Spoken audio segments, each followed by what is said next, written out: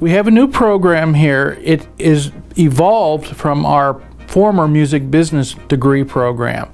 The new program is being retitled Music Audio Technology, and it has training in recording, audio recording. It has training in live sound reinforcement. In addition, students study the music business and the music industry. They study things like contracts, mechanical rights, recording rights, so that when they're working in the business, in the industry, they understand the musical aspects of it, the technological aspects of it, and the legal aspects of it.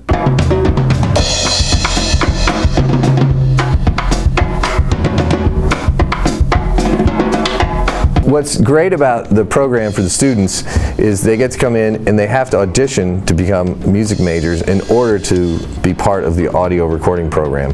So we only have students in the audio recording program who have a high level of aptitude for music and understanding music, which means they'll have to take music theory, music fundamentals, they'll have to take sight singing, they'll also have to be studying privately on their instrument with a private teacher once a week. I think it makes us complete. This curriculum makes us a complete school of music.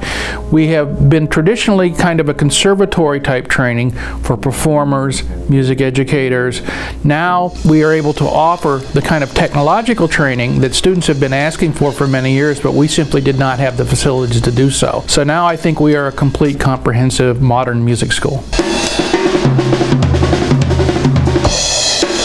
By the second semester, the students will be learning how to use all the equipment in this room, and then by the third semester, it'll be mostly project-based. So they'll choose several different recording projects, either their own or their friends have a band, or even a classical trio, a quartet, and then they'll record that, they'll mix it, they'll master it, and they'll actually have a completed CD, a project, maybe 3 or 4 songs, 5 songs by the end of the third semester here. For those students interested in the Schenectady County Community College School of Music, any of our degree programs, I urge them to contact us as quickly as possible to understand the audition process and what's entailed.